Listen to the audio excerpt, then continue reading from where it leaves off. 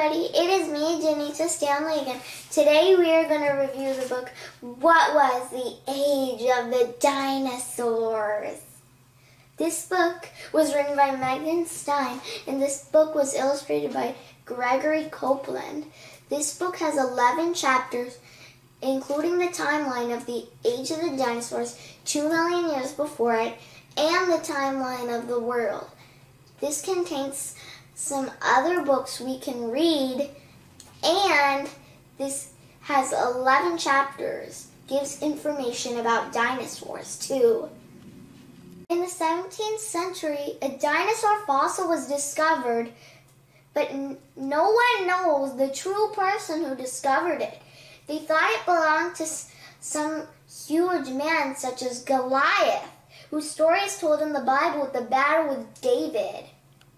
In the 19th century, not a paleontologist, but a gynecologist who delivers babies found some fossils along the coast of England. That gynecologist's name was Gideon Mantle, and he discovered some teeth, and then finally he discovered something very exciting. He named it Iguanodon, and it is 10 times bigger than the average iguana. When the age of the dinosaurs began, everything was not just the 7 continents we know today, but one supersized continent called Pangaea.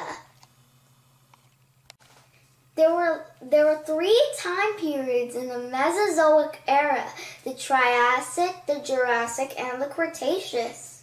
The first animals came in the Triassic period, which was 230 million years ago, lasted 165 million years, and then ended 65 million years ago. In the end of the Triassic, when the Jurassic world was about to begin, this is what happened to Pangaea. In the Jurassic period, there were some lush rainforests, and then some animals such as the Brachiosaurus had long necks so it could eat food. It ate about 260 pounds of food each day. That's about 4 times my weight. Can you imagine how much poop it made? The T-Rex did not appear in the Jurassic, but it happened after the Jurassic in the time period where the T-Rex lived, called the Cretaceous. It is very hard for most people to say. No wonder Hollywood didn't use it! Dinosaurs are reptiles. They lay eggs and the babies come out like an iguana or a python, and they are all different shapes and sizes. Some are white too. Eggs are sometimes different colors. Some are big, some are small. Some are medium, like in between. Some are football-like. Some are baseball-like. Some are having bumps and ridges on the side. Some are laid on the ground. Some are laid in nests. Some are laid in a flower position. Some eggs are laid kind of messy too in the nest. Do you know how the dinosaurs got wiped out of the earth? There was this huge crater, which is a dish-like hole in the ground in Mexico that came 65 million years ago. When this happened, an asteroid crashed into the earth. And when the asteroid crashed into the earth, a blanket of hot air surrounded the earth. In less than an hour, the hot air caused forest fires, and half of the Earth's forests were burned out. Some animals that were in the forest gone wiped out with the forest fires, and they laid in ash.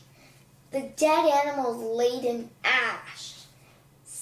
Then some got drowned by tsunamis that knocked them over when earthquakes came everywhere. And volcanoes erupted like crazy.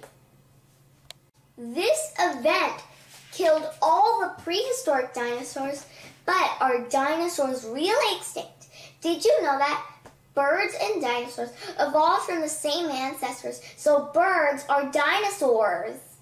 Did you know that both birds and dinosaurs have hollow bones? Look at them. The dinosaur bone and the bird bone have hollow spots in them.